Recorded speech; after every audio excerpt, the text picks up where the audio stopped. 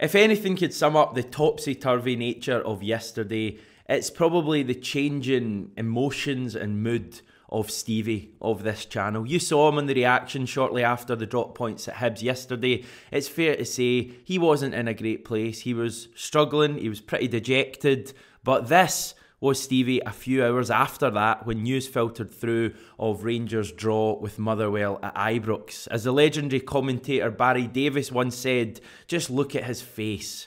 I think we enjoyed ourselves yesterday. Am I safe in saying that? It was, as I say, a really topsy-turvy day. It kind of summed up the whole title race so far.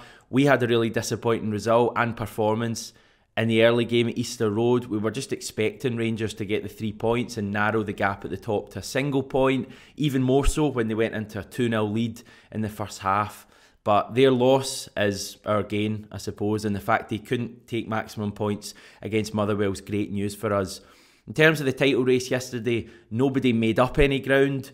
Equally, nobody lost any ground, but with the matches kind of rapidly running out at this stage, we're down to 10 now, and given that we were the team playing away from home at a ground like Easter Road, yesterday kind of turned into an okay, dare I say, even maybe good day for Celtic.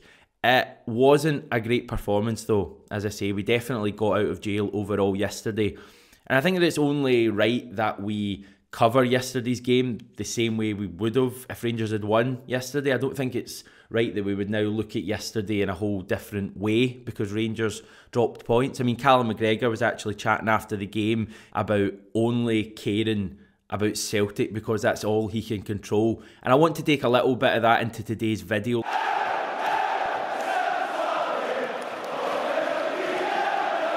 I don't think we can complain too much about the drop points yesterday. It was our 8th league game of 2022, so 7 prior to that. We'd won them all.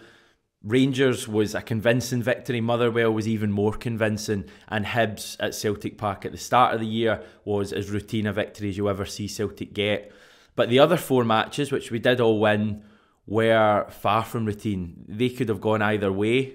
You know, we had Hearts at Tynecastle, holding on at the end of that match. Likewise, a little bit at Pittodrie, not quite to the same extent, but certainly been clawed back to 2 each in that game. We were kind of fortunate in the end maybe to win that. Also the home games against the 2 Dundee sides, needing late winners in both of those games. So as much as Celtic have been winning and really getting some good momentum going, yesterday had probably been coming, if we're totally honest, especially when you factor in the games against Bodo Glimt as well. Now, Celtic have played a lot of great football this season so far. I wouldn't dispute that at all, but this hasn't really been a season that I think will be remembered for great football. I think it's just been a season about winning and finding a way to win when things are going against you. Now, injuries are the main thing that's gone against Celtic. There have been other things, red cards that we've gone on to win matches, setbacks, and it's been a year for just winning, and I think that's going to continue between now and the end of the season. It's hardly a massive revelation that Celtic haven't been quite the same since that week when we beat Rangers and Motherwell in quick succession. 7 goals scored, none conceded. That was kind of the peak of Celtic under Ange so far. We had players all over the park able to score. I mean, off the top of my head, our goals in those games must have been split between about 5 or 6 players, with others assisting them. Everyone was hungry, and it really looked like Celtic were going to kick on at that stage. Not run away with the league, but certainly keep scoring lots of goals every game. It's not really happened since then. We had that Pittodrie game when we were great for the first half, but ever since then, we've kind of been slowly declining. We were poor in the second half at Pittodrie. The Wraith game in general, we were pretty poor. Bodo Glimt at home, poor. Dundee was, yeah, you guessed it, poor. Last Thursday in Norway was, well, awful. And yesterday again was pretty poor as well. It does strike me at the moment that Celtic are needing a boost from somewhere. We're needing someone to come in and give us a spark. I mean, that's the point Graham Tyrrell is making. The team needs a spark for the run-in. How far off is Kyogo? Is wee Dembele worth a shot? Well, I absolutely shot Stevie down with his Dembele claim yesterday. I just think he's miles away, you know, in terms of fitness and even just being a reliable option to be that guy who gives us a spark. In terms of Kyogo, the latest is that he's working hard. We're not expecting him back until after the international break, so probably early April. The spark isn't going to come from Kyogo. Could it be David Turnbull, who we're expecting back in training pretty soon? Possibly. It just feels like that relentless drive that we had at the start of 2022 has gone. A couple of comments that we got in on this subject. Brenton C saying, it's important to keep a big picture perspective, I think. The Ange way of playing is still being implemented and it is placing a lot of physical demands on the playing squad. When midweek European games are thrown into the mix and the travel, it's no surprise that the team look jaded at times. Keep the faith, people. We're still moving in the right direction. The performances will pick up again. And Christoph is saying, it's hard to believe we're top of the league and yet feel so deflated. Today brings an end to a lamentable, fancy word, week. Ange has to get this team firing again because despite results, we've been awful. I think the big picture thing is the obvious thing we need to look at here. The whole boom or bust thing, I've spoken about this so often, it needs to go because Ange and this squad have already proven that they are worth getting excited about. And one bad performance, or even a few bad performances in a row, doesn't mean that they're all suddenly flops. I mean, I saw some mad stuff yesterday about Maida being a flop and even like players like Hatate not being great, that he just had a kind of fortunate start. I mean, nonsense stuff. We're in a brilliant position now in the league. Look at it. We're 3 points clear of Rangers with just 10 games to go. 10 games to go. You kind of have to pinch yourself when you remember where we were at the start of the year, that we're in such a good position to actually go and win this league over the next 10 games. Of those 10 games, 2 of them will be derbies, we know that. 6 of them will be at Celtic Park, while 6 of Rangers' 10 games will be away from Ibrox. So I think that's a pretty big thing that I've not seen too many people speaking about. Celtic have played 15 games away from home so far this season. Rangers have played 15 of theirs at home. So that's a major factor.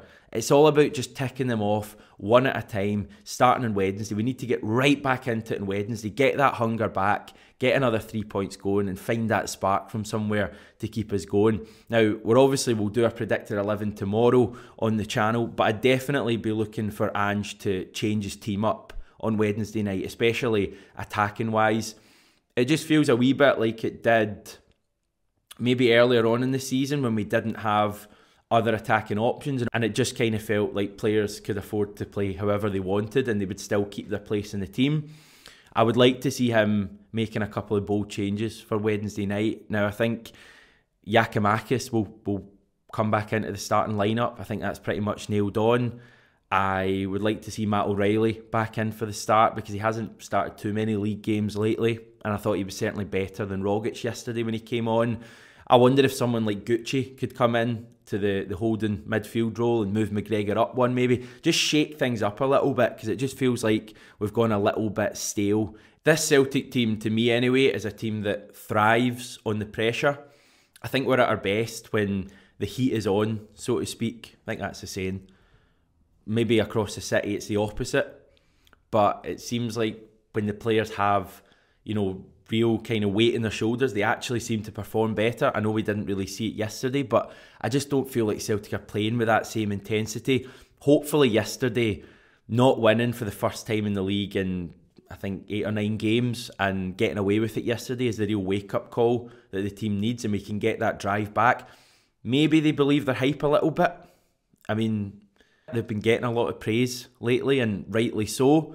But maybe even subconsciously they feel like half the job is done in the league, and it's really not. There's loads and loads of obstacles and hurdles we still need to overcome if we're going to win this league, and we need to be right at it and just get that drive back. I feel like as I say, keep going back to the start of the year and even December. Remember all those games we had in December where we were chasing Rangers, and sometimes we were going into games, I think, like 6, 7 points behind sometimes, and we had to win. And you kind of felt like nothing was going to stop Celtic, even a dodgy refereeing decision, which would obviously arrive most games, or a bad injury, or going behind in a game. You felt as if Celtic were going to come through it. For the first time, I think, in recent weeks, you're having slight doubts about it. Like yesterday, I just didn't really feel that goal was coming late on at all against Hibs yesterday.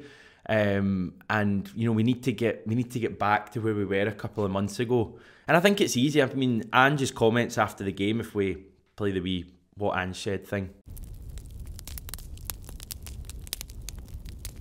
Ange said, I thought the players at a difficult venue on a difficult pitch with the opposition sitting deep for the most part were good. It's hard when the opposition sits so deep. There are so many bodies in the box to try and find ways through. There were a couple of times when the ball just didn't bounce our way in critical areas, but I thought the players' efforts were excellent. Not sure that I agree with Ange that the players' efforts were excellent yesterday, but maybe this is just him publicly backing the players while behind closed doors he's telling them, that wasn't good enough. Maybe it's just that old managerial game that he's playing. I guess we'll see on Wednesday. We need to see that reaction. This is what our next 6 matches looks like. These, by the way, are the only 6 games that we know about right now. No other games have been scheduled. So we've got St Mirren at home in midweek, and then that game away to Livingston at the weekend. Then we've actually got an 8-day break, which is pretty much unheard of for Celtic in the middle of a season, before playing Dundee United in the Scottish Cup quarter-finals. Then it's Ross County at home. Then it's the international break, and then Rangers away and St Johnstone at home. There's a real opportunity there for Celtic to get some momentum going. Feels, as I say, like we've lost it a lot in recent weeks. I don't think there's a major need to panic. As I say, we're in a brilliant position. We're 3 points clear with 10 games to go, but it would hurt a hell of a lot if we didn't win the league now. I think at the start of the year, we were kind of hoping Celtic would win the league, and deep down, we kind of thought, yeah, it's going to be really difficult given the state we were in the summer, new team, new manager, etc. Now I think the difference is people are expecting Celtic to win the league, and the players have a new pressure they have to deal with. As I say, I think in general they're a team who embrace the pressure and rise to it, and I just want to see more of that going forward. We've got 2 huge games this week, but we're only focusing on one for now, and I think St Mirren on Wednesday night is going to be a difficult game. As I say, we'll have a big preview to that game tomorrow. Loads to come in 67 Hail this week. I'm in press actually after the game on Wednesday night, so I'll be speaking to Ange and a player. We'll bring you that on Thursday too. We'll have Scott McDonald on as well, so loads happening. A wee sub update for you at the time of the video going out. Let's see if we can get to 27,000 subs and beyond as soon as possible. Remember everyone, Carl Starfelt is scoring his first Celtic goal when we get to 27,000 subs. Maybe what you're doing is you're just holding off. You're thinking, I'll be clever, I'll sub right before the Rangers game, get us to 27,000 then, and Starfelt will score at Ibrox. I applaud that plan, but no, get subbing now. Let's get us to 27,000 as soon as possible. Let's see that beautiful Swede celebrating, and let's get back on track, Celtic. We're back tomorrow.